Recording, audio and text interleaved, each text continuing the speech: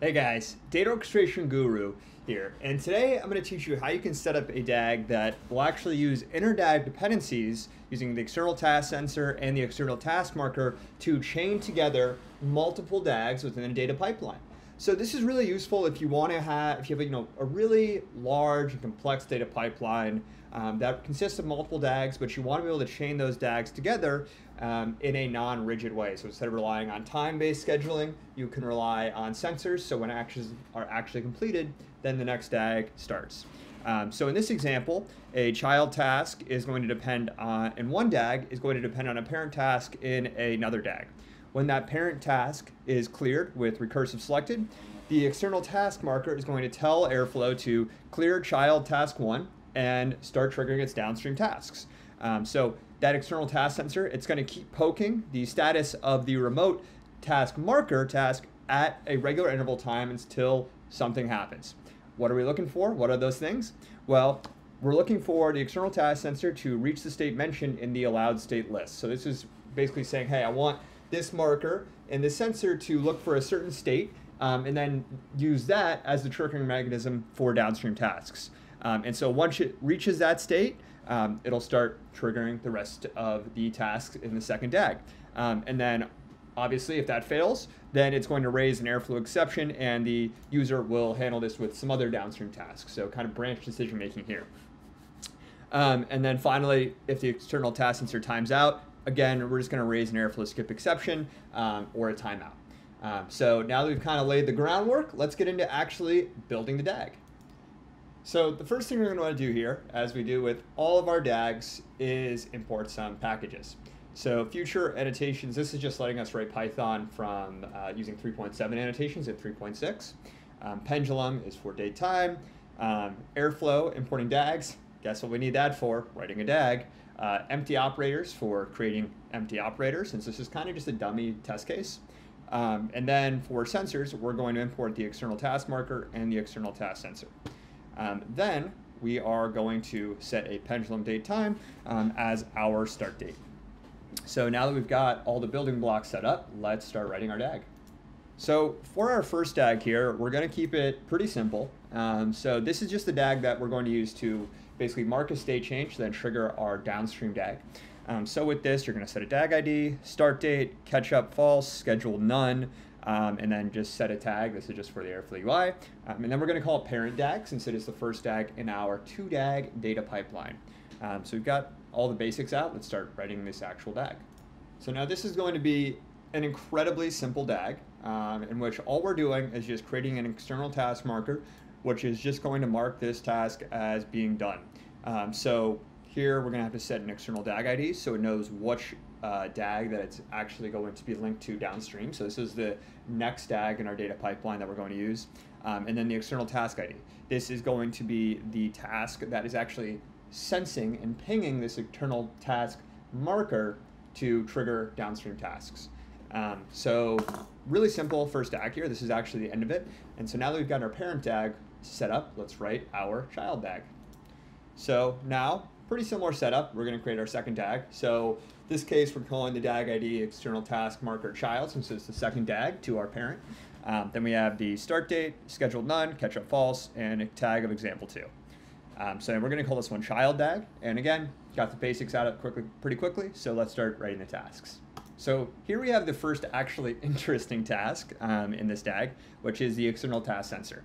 And so with this, you're going to have a task ID, set your external DAG ID. In this case, we're going to CC parent DAG.DAG ID, and this is going to reference this parent DAG, so you can do something similar for your setup, as well as the external task ID. So this is, again, looking at that parent task, which we can see parent task and .task ID, so it knows to look for its task ID, which is also parent task.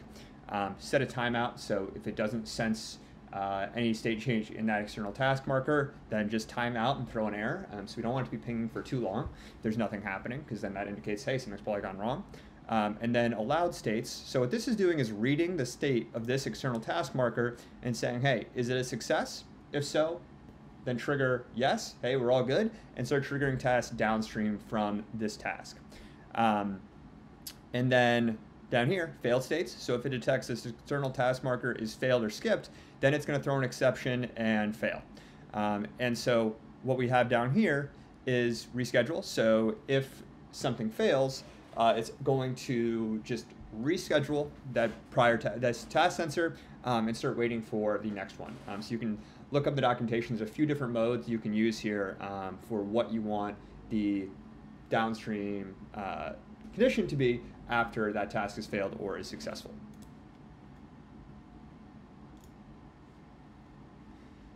Then, finally, we have our second child task. So this is actually going to be looking at the same task. So we see here we have, timeout, external task group ID, everything pretty much the same. The difference here is that it is for a task group. So this is if, let's say, hey, I actually have a dynamic number of tasks within that parent DAG, and I want to wait on all of those tasks within that task group to be completed. In this case, you're going to use the external task group ID to actually just look at that task group at aggregate instead of each individual task. So if you have kind of a branching DAG before your child task, this is a really good way to accommodate all of those state changes. So now that we've got both our task sensors set up, these will be pinging this external task marker to see, hey, has it completed, has it not, and then trigger downstream tasks.